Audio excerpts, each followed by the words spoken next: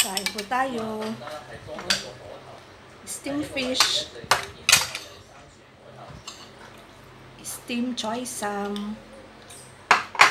Then, chicken with bread crumbs. Hi. Ito nga po pala yung pinsan ko. Hi. Na si Shena. Day off kasi ni Inday, kaya kapag day off ko, dito ako sa bahay ng mama niya na magluluto ng hapunan namin.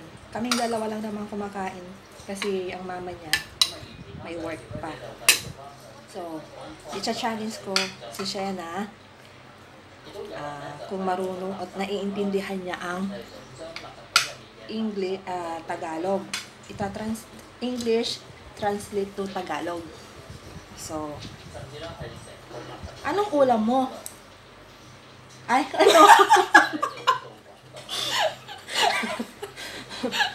Ano ba yung ulam sa ano? Baliktad.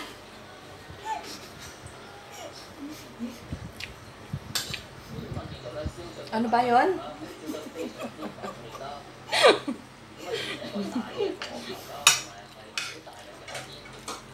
Where do you live?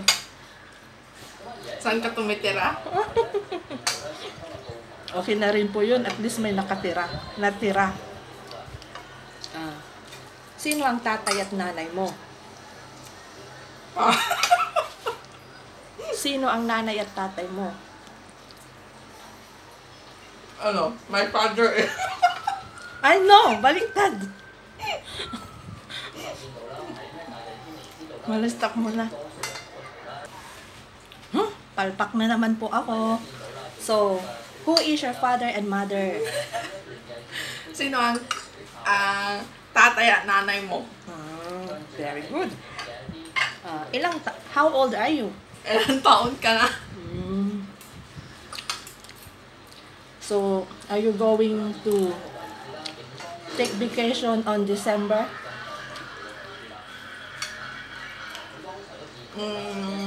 Are you going to take vacation on this coming December? Magbe-vacation ka ba itong December? Vacation is English. Sabi ko Tagalog mo ng vacation. Holiday. Bakasyon. Okay. Do you have a boyfriend? May boyfriend ka ba? Very good, no? Kain ka ng gulay. Eat more vegetable. So what is that? Eat more. Kain ka ng maraming gulay. Very good talaga. Yan. Tapos, fish. What is the fish in Tagalog? Isda. Very good. Chicken. Manok. Pig. Baboy. Very good. Cow. Karabaw.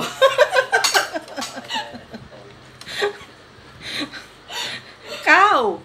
Carabao and Carabao. Carabao and cow. Carabao is